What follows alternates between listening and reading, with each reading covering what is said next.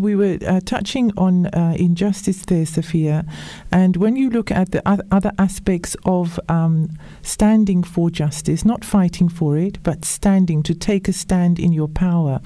When we talk about fighting, then we're coming from a space of resistance, and then what we resist will often persist.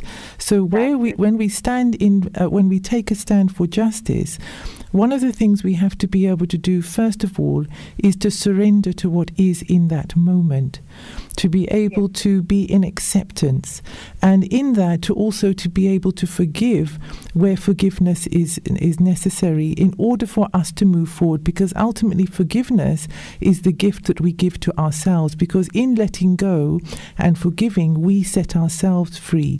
And that is where you spoke of people's illnesses reversing and so on, because when they are in unforgiveness, they are over-releasing cortisol in the body, and that over-release of cortisol is then causing the impact of stress on the body, which has become the number one cause of death today. So what would you like to say about that, Safeeyah? Well, basically is benefit to us. When we forgive somebody else, we're actually benefiting ourselves, because it means we have raised ourselves to a higher spiritual, moral level. And because that's what it requires to be able to forgive genuinely. And we're operating from our heart, not our mind.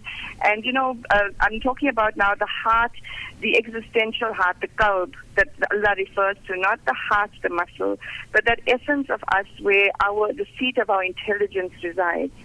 And so it's from a place of intelligence, from the qalb, that we actually are able to sincerely forgive. And when it's on the mind, it's not always integrated fully into our lives, and it's not a genuine forgiveness, but from that heart, it's so genuine that your entire being alters.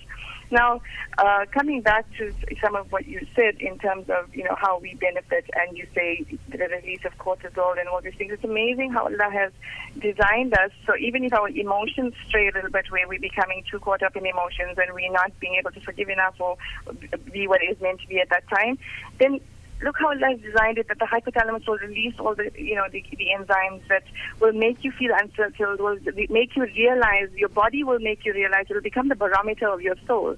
It will make you realize that there's something unsettled with the soul as well, because the body then becomes the outward manifestation of your unsettled soul. Besides that, you will remember that in forgiving somebody else, you're not doing anybody a favor, because in not forgiving, if you think you're punishing a person by not forgiving them, it's like saying, I'll drink the poison and I hope you're going to get sick. Exactly. It doesn't work like that.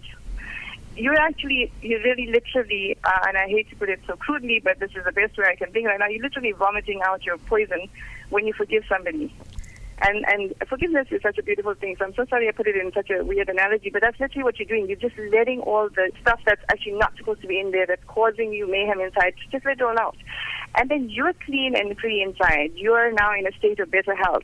And I mean that health at the level of the qalb, where we're talking about your physical, emotional, and spiritual, moral health, all encompassed in that. Yes. So with regard to retribution and forgiveness that we've covered so far, that's the first two levels that you mentioned. In both of them, there are aspects of surrender and acceptance there. Would you like to explain more for yourself from your perspective, Safeeyah? What does surrender mean to you and the dynamics of it? Look, the surrender means to know that even when I'm upset and angry about something, or hurt or devastated or shattered or totally destroyed by an event emotionally, I surrender to the fact that, you know what, this is exactly what's supposed to happen right now. This is the way Allah has designed me, but it's how I then react or conduct myself afterwards. That's the relevant thing about where we place ourselves in the retribution, the forgiveness, or the benevolent state that we could be in. So submission and surrender starts with the fact that you can feel a rotten feeling. You can feel bad about something. You can be hurt about something. And you're so often entitled to. Yes. Because injustices are not acceptable, but your conduct has to be done with wisdom and within the parameters that Allah has seen permissible. Now, to summarize beautifully what you have just said, yes, I have to quote Max, who wrote a piece called Desiderata, because he put it so beautifully, and I'd like to read Desiderata to you. Yes. And whether or not it is clear to you and I'm going to emphasize this one. And whether or not it is clear to you, no doubt the universe is unfolding as it should. Therefore, be at peace with God, whatever you conceive Him to be.